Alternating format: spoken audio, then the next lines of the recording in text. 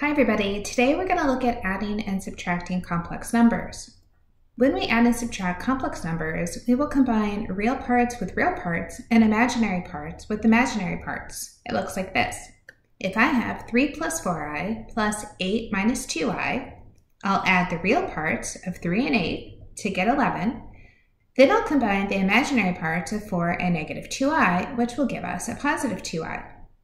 Let's do the same thing with 10 minus 6i minus 4 plus 3i. To start, I'll look at the real parts, 10 and 4. Remember, there's a negative sign in between, so I'm finding 10 minus 4, which is a positive 6.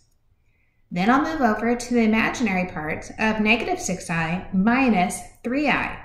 I want you to think negative 6 minus 3, which gives me a negative 9i.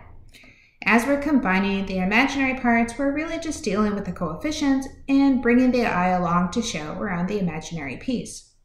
Sometimes when we're adding and subtracting complex numbers, they're not given to us in standard form, so our first step will be to rewrite the expressions. When I look at 5 minus the square root of negative 4 plus negative 2 plus the square root of negative 49, the first thing I want to do is write 5 minus the square root of negative 4 as 5 minus 2i. Then negative 2 plus the square root of negative 49 becomes negative 2 plus 7i. Now I can combine the real parts of 5 and negative 2 to get 3. Then negative 2i plus 7i gives us a positive 5i.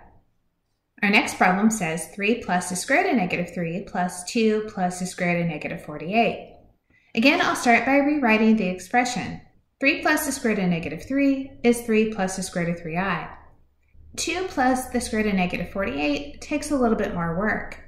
The square root of negative 48 can be broken down into smaller parts, so I'm going to write this as 2 plus the square root of 16 times 3i. Then 2 plus the square root of 16 times 3i becomes 2 plus 4 square root of 3i. You might find it helpful to put a 1 in front of the square root of 3i to remind yourself of the coefficient. Now 3 plus 2 is going to give me 5. Then the square root of 3i plus 4 square root of 3i becomes 1 plus 4 is 5 square root of 3i. Let's try 2 more. My first problem says the square root of negative 16 plus 12 square root of negative 1. We know the square root of negative 16 is 4i.